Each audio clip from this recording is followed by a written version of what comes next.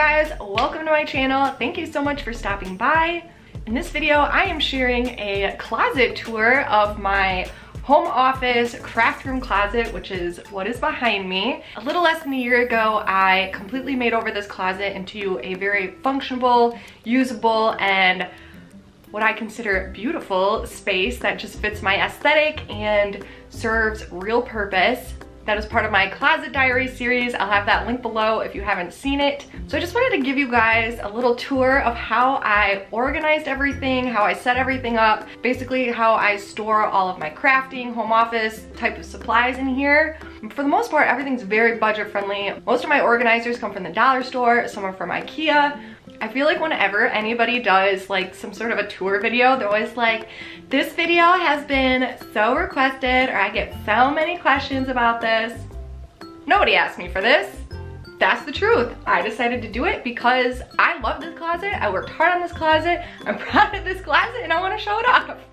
Either way, hopefully you guys can get some organization ideas and even a little bit of inspiration on how to make your closets a more attractive space. So let's jump into my home office craft closet tour. Here is an overview of what my closet looks like. So like I said, my goal is basically to have my organizational spaces set up as functional as possible, utilizing all the space, wasting nothing, but also keeping it very attractive looking. All right, so I'll start by going through kind of my open shelving and all my containers and everything I keep on these open shelves. I try to keep everything tidy and in pretty containers so there's not just a bunch of random clutter sitting on these shelves. I'll have as many items as possible linked below if you're interested. If you watch my channel, you've probably seen me use these baskets a few different places around my home office. I specifically set my shelves up. They are adjustable, but I specifically set them up so they could fit one or two of these on a shelf, and that worked out perfect. These are from Target, from the kids section. They come in pink and white, and the gold foil polka dots are just super cute. So inside of mine is actually my collection of packaging. I am a graphic designer by trade, and I love packaging, so I collect packaging and keep packaging that I think is really pretty. When I redid this closet, pared down this collection, so I'm keeping it to that bin only.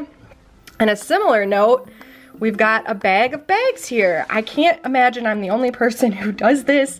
I feel bad throwing away fancy shopping bags, especially when they're really pretty and I feel like they inspire me. So I have a bag full of all sorts of bags in here. Sometimes I use them for art projects or as display. And then over here I've got another large bin. This is mostly Dollar Tree stuff. It's all like signs and frames and stuff for crafting and DIY projects. Again, I like to keep everything limited to this basket. If my collection starts to exceed from this bin, I know it's time to pare down. So the next shelf is like what's at my main eye level. So I wanted to kind of display some things that I think are pretty, keep it a little bit more aesthetically pleasing, and just like overall less cluttered. All of these pink bins that you will see throughout this closet are from the Dollar Tree. The pink ones come out in the spring and summer. So if you want pink, that's one to go and look. I purchased all of these last summer. So in this first bin over here, I have most of my painting supplies and glues, just general craft paints. I've got some resin stuff, different glue formulas, and then like some paper plates and whatnot for when I paint. So I keep all that in there. Then over here, I just have some items kind of displayed. This is my bank, so I have all my change. Whenever I get change, I put it in here. It's getting pretty full. Let me know in the comments if you know who he is. And then back here, this is a stationery kit that I had as a kid of Sailor Moon. Super nostalgic to me, really cute, so I just keep it out on display. And then here's my business cards and the business card holder. And then I just have this wire basket here that I keep a bunch of paper, envelopes, stationery, that sort of thing in here. Notebooks, little pads of paper. This, I don't remember where this wire basket came from, but I spray painted it gold. This is a calculator that I have had ever since I was a little kid. It's so cute. Don't use it or anything, but I will never get rid of it. I just think it's so cute. I think a lot of these are just really pretty, so I kind of like to have them on display. And then I have this little baby bucket here full of all my gel pens. I think this came from the Target Dollar Spot a couple years ago. And then on the next few shelves, I keep more larger boxes. The black ones come from Ikea and are super, super cheap. And I used my Cricut to label as many of my boxes as possible. So I like to just keep things sorted and organized. This is like scrap paper, any sort of like loose, random pieces of paper that I don't want to throw away yet. Obviously ribbon. And then as you can see in this big box, I keep all my rolls of Cricut vinyl. So everything's rolled in here up neatly. And then in another one of these pink Dollar Tree bins, I literally just have glitter. So this is all my Arteza glitter.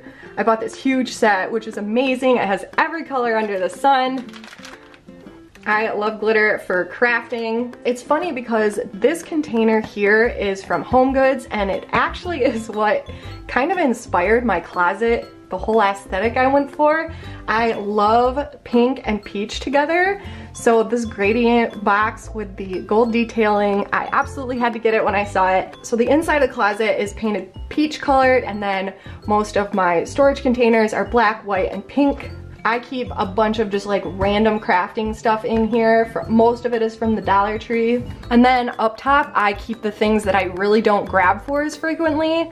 So a lot of this is sentimental items. Up there is my postage scale. And then in this bucket, I have fabric and like t-shirts and stuff that I plan to do some DIY crafting with. This drawer system is from Ikea. It's very popular. I feel like everybody uses these. They're called the Alex drawers. They come in a couple different variations. I've had this for a really long time, and some of the inside drawers are starting to collapse. I'll show you, but it's held up pretty well.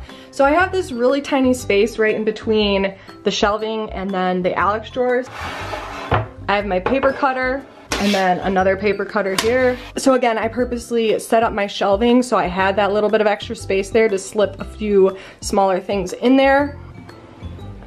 And I'll just quickly take you guys through my drawers. Organized drawers make me so happy. Every time I open these drawers, they put a smile on my face.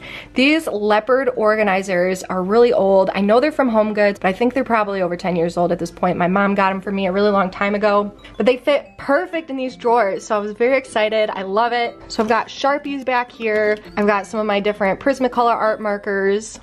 These are all paint brushes, painting tools. I've got some different tape, a mini stapler, whiteout, more tapes and adhesive, some glue sticks, got a couple of glue guns, a hole puncher, glue gun sticks, a bunch of washi tape and some adhesive things here. And then these are some different business cards. So that's that drawer. And then the next drawer, organized kind of similarly. Everyone except the leopard one comes from the Dollar Tree, so these three are all from the Dollar Tree. This is all my stickers. These are some stickers, little felt stickers, some little pom-poms, some different clips. These are like bigger decal stickers, and then these are all my Arteza acrylic paints. And then you can probably kind of see I got a big box of crayons back there. And I would consider this my paper drawer, so I have some different peel and stick contact papers here. That's all my printer paper. I have like some laminating files, my watercolor paper, that sort of thing. And then down here is just random odds and ends. So I've got some extra file folders, some envelopes, different pencil holders, extra stuff to use for my Cricut. That is a heat gun kit. Here I have just some random extra Cricut supplies. So my big roll of transfer tape, that is a laminator. Some vinyl notepads, my adhesive boards for the Cricut, my giant ruler, just some extra supplies. And then in the very bottom, I have just like random art prints, as well as just like art projects from myself, from school, from college, or whatever. So just like stuff that I don't want to get rid of, or I'm just holding on to, or things that I'm possibly going to frame and utilize later. Like I said, the drawers are starting to cave in from the weight of this thing, but this thing is great because it holds such like wide pieces of paper, and I really like that. And then on the sides here, I just have some extra frames and like decor things that I could just keep on the side. I got my laptop over there. All right, you guys, that wraps up my office and craft room closet tour. Please give this video a thumbs up if you enjoyed it, and hit that subscribe button down below if you're not already subscribed. Thank you guys so much for watching, and I'll see you in my next video.